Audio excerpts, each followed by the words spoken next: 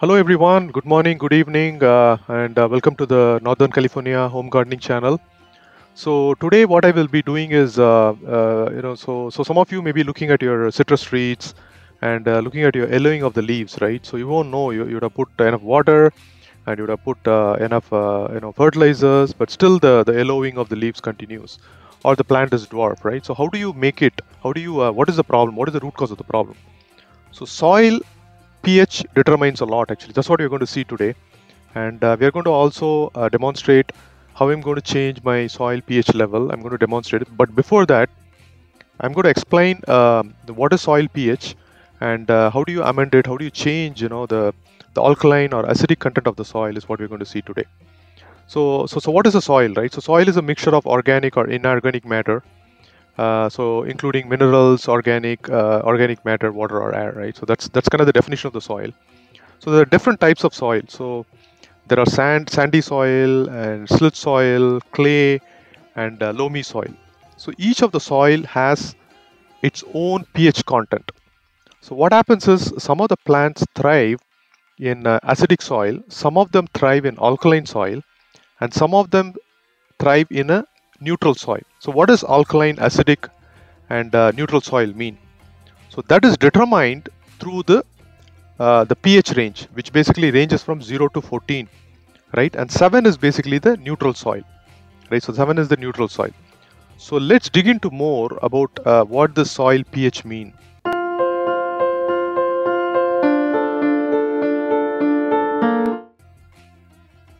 So it's important to understand, what kind of pH your soil has, right? So this is the ideal.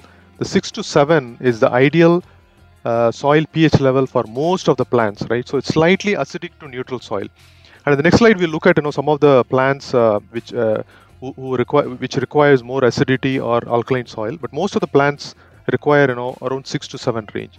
So we already told you 7 is the right kind of neutral soil. So you need to understand what the soil acidity or what the soil pH is, and if you're trying to grow a plant which requires more alkaline soil, then what you have to do is you have to make some soil amendments. And if your soil is naturally around 6 or 7, if it requires like 8 or whatever, then you got to make some soil amendments in order to increase it.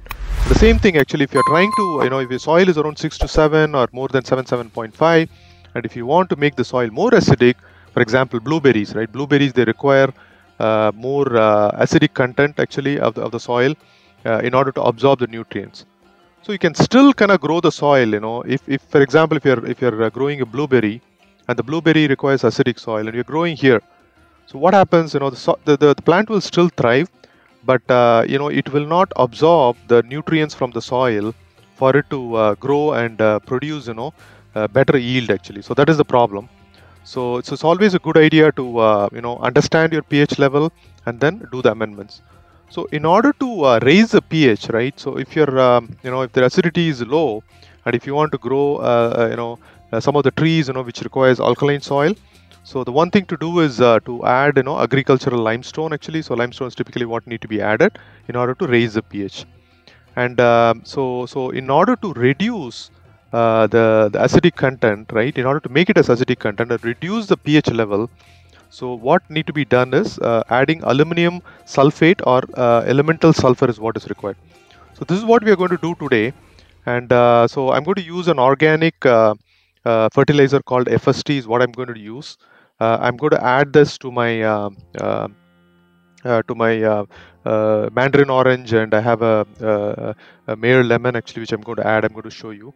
So those are the different ways to kind of amend your soil and then make sure that the plants are absorbing the nutrients and it has optimal conditions for us to grow and have healthy and produce nice fruits.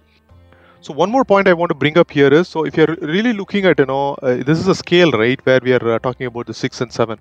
So between 6 and 7, so even though the pH scale is given as in a numerical fashion, so if the soil is at 6, say for example 6, and you want to push it to 7, so what happens is the soil is 10 times more acidic. So each scale represents what it is 10 times more acidic compared to what you want to achieve.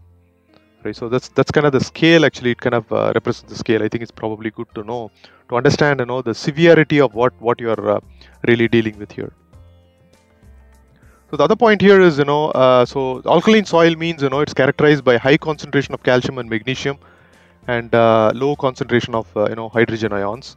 So in this case, it is high concentration of hydrogen ions if it is acidic soil, and low concentration of calcium, magnesium. And as I said earlier, some of the plants like blueberries, azaleas, they prefer acidic soil. And we'll kind of quickly review a table on what the acidity is required for some of those plants, and some of the other plants thrive in neutral and alkaline condition. So here actually I've given a pH level for common plants actually, and I'll provide some links actually where you can go and check what the pH level is the plant that you are growing. But if you really look at it, at a high level, the blueberries and cranberries, all this require 4.44 to 5.0, slightly acidic content. And same with hydrangeas and dogwood, and some of those things require high acidic content. And so what we're going to demonstrate today is Mandarin oranges and lemon Meyer plants. Meyer lemon, improved Meyer lemon is what I have. So they do require 5.5 to 6.5. So I have a 7.0 content on my soil, and we will see how to reduce it to more acidic content actually. So that's what you're going to see, how to do the soil amendment, what we are going to use. So again, rose and strawberries, and they require 6 to 6.5. And some of the other plants, grapes and vegetables, they require. So most of them, this is kind of the sweet spot actually. Where this is what it grows. And there are some plants which kind of prefer more acidic or alkaline. Okay, so now let's go and demonstrate so what to do and how to make the amendments for this my Mandarin orange and then the lemon Meyer trees, and how you're going to go do the amendments. I'm going to use something called F.S.T, and it's an organic kind of fertilizer, which is going to add a bit more sulfur into the soil, and it's going to make the amendments. So this is a citrus plant. This is a Mandarin orange, and the soil pH, that it thrives, is at 5.5 to 6.2. It needs to be slightly acidic actually, and alkaline content will make sure that the nutrients are not absorbed. So that's why you see these leaves are yellowish. So this is a soil meter, so that you can easily get it from Amazon. Okay, I hope you can see the reading there. So I basically changed it to measure the pH. It can measure the pH and moisture.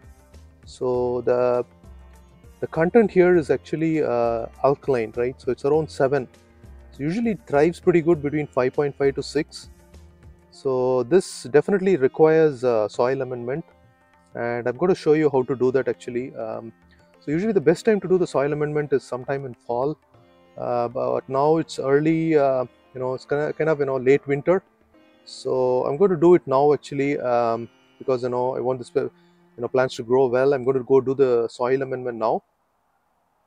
So in order to measure the soil pH, what you do is you just dip it inside the soil, and then you basically check what is the soil pH, right? And that will give you the soil pH. So look at this plant actually. So this is a Meyer lemon, and this also requires a pH of 5.5 to 6.2. And I'm checking the soil pH of the soil. As you see here, it's kind of in the green area. Now you can probably see it properly.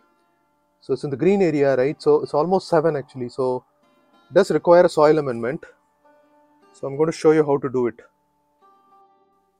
So here's what I'm going to use in order to change the soil amendment, and so it's called F.S.T, and I'll put a link. Actually, I got it in the Green Acres. I can put a link on where to buy it. So it does contain sulfur, magnesium, zinc, and it lowers the soil pH, right? So this is what is required for citrus trees. So this is one of the reasons why the plants thrive in some places and it doesn't thrive in the other places, because the pH is very important. And citrus plants, a lot of you love it, but make sure that your soil is the pH level before you plant it. But if not, right, then you can always use one of these amendments to do it. So I've used it last year, and it has been doing good. So this one, it says basically young trees, 1 pound tree, right? 1 pound per tree, and it's kind of an young tree actually. I'll probably use 1.5 pounds is what I'm going to use, and I'm going to basically apply this on the tree line, what I'm going to use. So let's go ahead and do it. Okay, I've got 3 pounds of this, and I have 2 citrus trees. I'm going to put 1.5 pounds each, 1.5 pounds each, and let's get to action. All right, let's go ahead and do the F.S.T into the soil now, mix it into the soil. Before I show you how to do it, so you see these are the basic tools you need, just a weeder and then just a regular tiller, so it's a simple tools only. Okay, so you see here actually, so we are going to do it in the drip line. So the drip line is basically, right here, the circle. So what I'm going to do now is I'm going to just remove the bark here around the plant.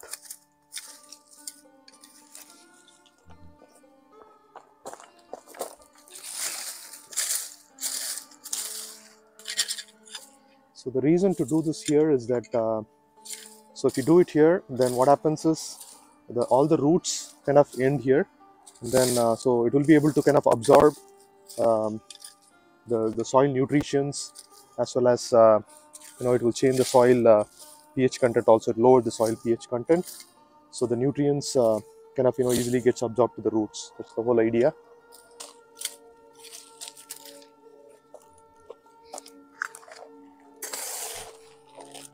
I'm going to take 1.5 pounds, then I'm going to just spray it into the soil.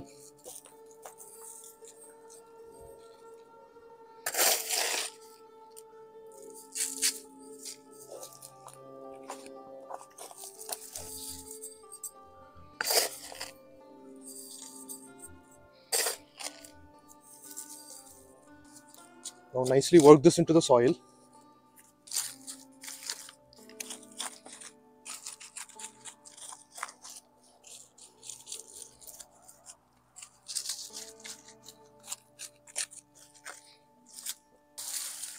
Close this up. We're going to put the bark back.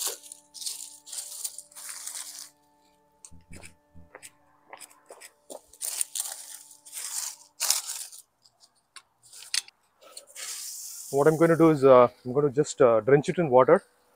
So the water basically penetrates inside, takes the soil amendments, the F.S.T into the soil, mixes into the soil, kind of goes nicely, and then changes the pH of the soil. All right, so this is a improved Meyer lemon, and this also requires slightly acidic, up to 5.5 and 6.2. So what I did was, in the drip line, I just nicely raked it up, and I just put the F.S.T, so to improve the acidity of the content. So now I'm going to work it out into the soil, and then just nicely water it. So I'm just going to nicely rake this into the soil. Now mix it up.